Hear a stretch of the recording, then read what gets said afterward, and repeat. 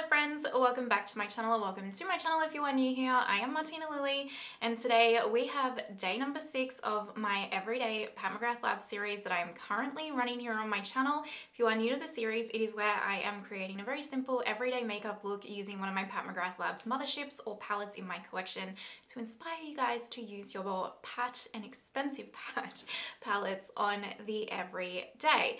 Today we have Midnight Sun. It was my very first Mothership palette that I ever tried from Pat McGrath Labs. It definitely holds a special place in my heart, and yeah, we're just going to create a look together. So if that sounds interesting to you, go ahead and do the YouTubey things like subscribe, hit that notification bell, and let's zoom on in and create a look.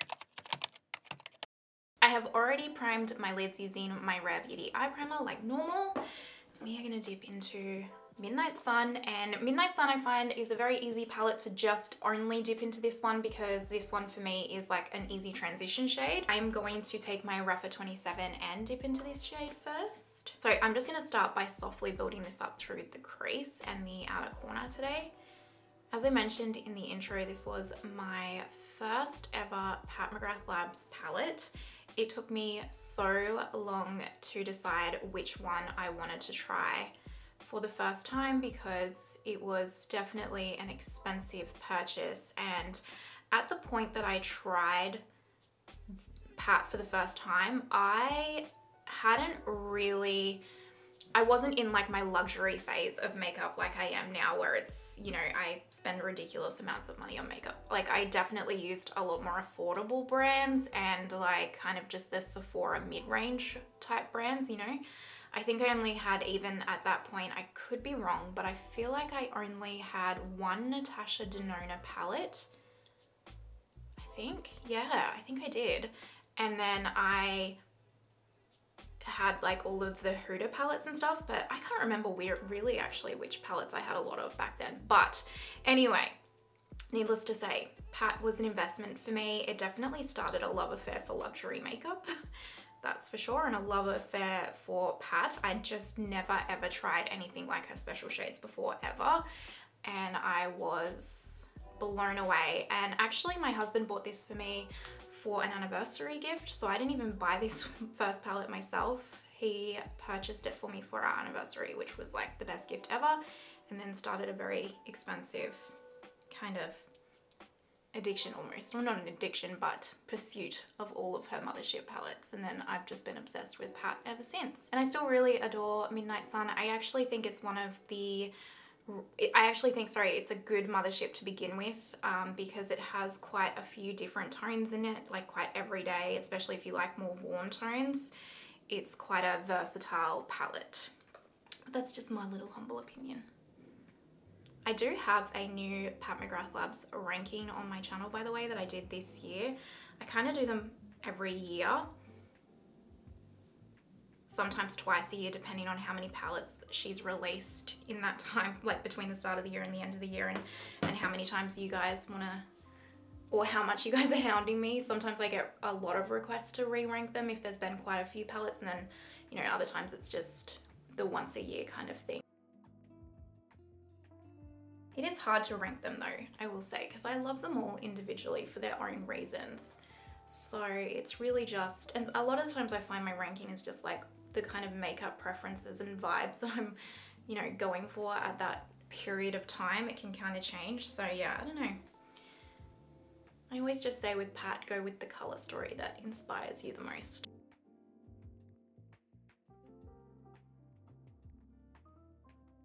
I'm going to pick up a Rapha 14 and I'm going to go into a teensy bit of this dark brown color today. I'm really hoping in my real time this will be going up weeks later, and the review's probably already up of it.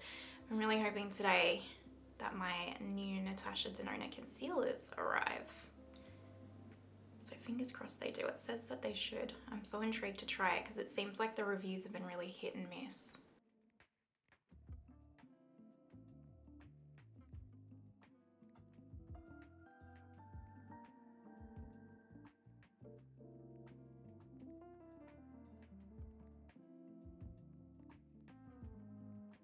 Like always, if anything I do is like too deep for you or not deep enough, you know, you cater the look to suit you, my friend. Okay, taking my Pat Intensifies stick, popping this over 3/4 of the lid, stopping just in this outer corner bit here.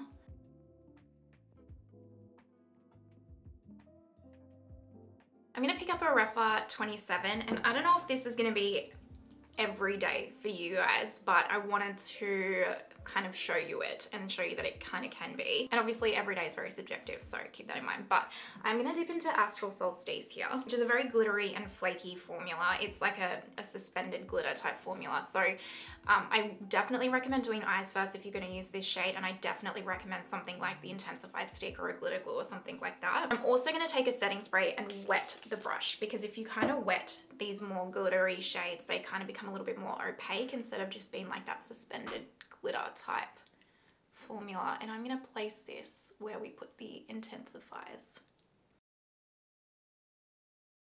You could also just not use this shade if this was too much for you, and you could use like the champagne shade in the top corner.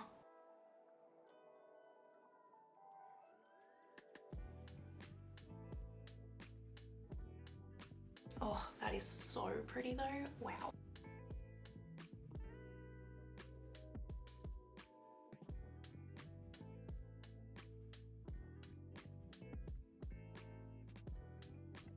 Just taking that Refa 27 with that original transition shade, I'm just gonna lightly diffuse this a little bit further. I don't really have much more product on the brush. I'm just really kind of buffing out what's here. All right, let's do the speed through of my base makeup now. As always, the products that I use on my face will be linked in the description box down below for you guys, along with the palette, all affiliate links. So if you shop through them, thank you so much. And yeah, let's do the speed through. We'll do lower lash line and then lips. So let's do it.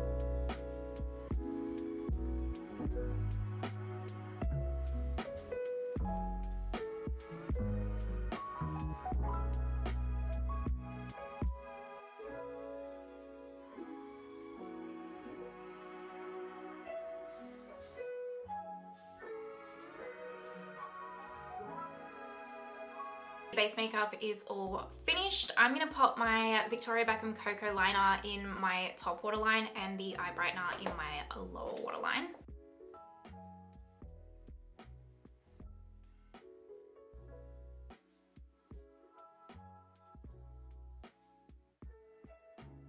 Picking up my Delium Tools 777 shader brush, we're gonna go into this shade for the lower lash line.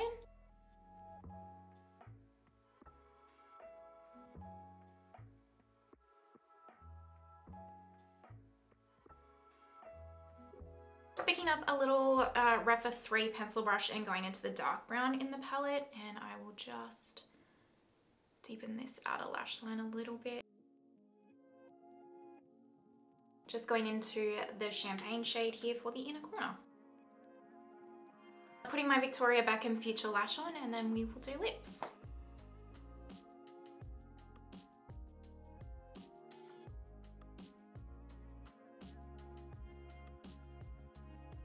For lips, taking my good old faithful Iconic Nude from Charlotte Tilbury.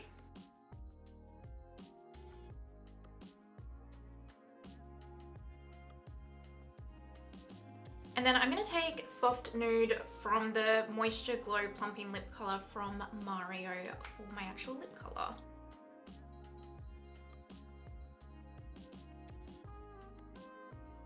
Right, let me go and put my jewelry and everything on, and then we will zoom back and see the finished look. 2 seconds. Alrighty, this is the finished look for Midnight Sun. What do you guys think? For me, this is, again, very in my comfort zone. I feel like all of the looks that I've been doing for this series is just super like my go-to kind of looks, but I guess that's the kind of point. Anyway, who cares?